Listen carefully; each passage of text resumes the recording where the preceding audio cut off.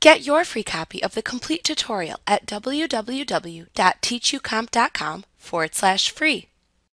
Grouping layers in Photoshop Elements lets you better organize related layers into groups. You can expand and collapse the layers in the group to help you organize multiple layers that contain related content within the Layers panel.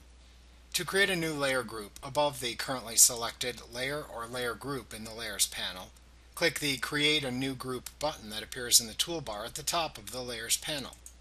The layer group will be added above the active layer or layer group.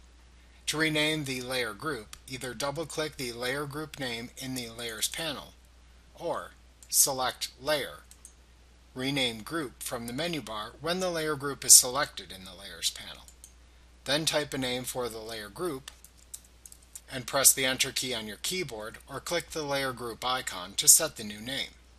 To add layers to a layer group, click and drag a layer onto the layer group name in the Layers panel.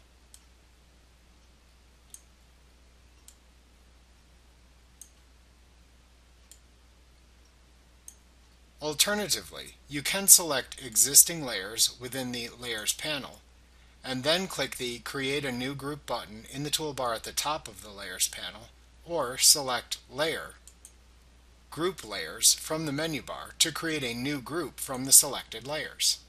Layers in a layer group appear indented under the Layer Group icon in the Layers panel.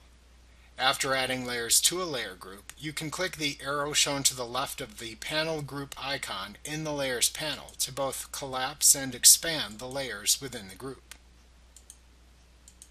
To remove a layer from a layer group, click and drag the layer within the layer group above the layer group icon in the Layers panel and then release it.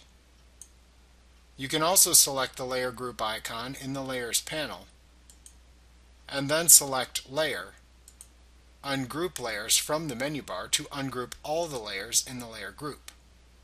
When you delete a layer group, you can either delete only the group or both the group and its layers.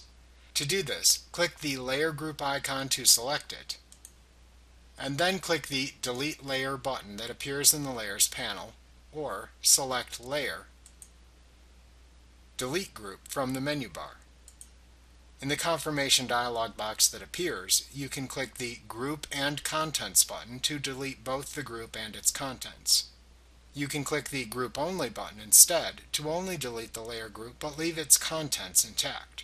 You can click the Cancel button to cancel the deletion of the layer group if desired. Like what you see? Pick up your free copy of the complete tutorial at www.teachucomp.com/free.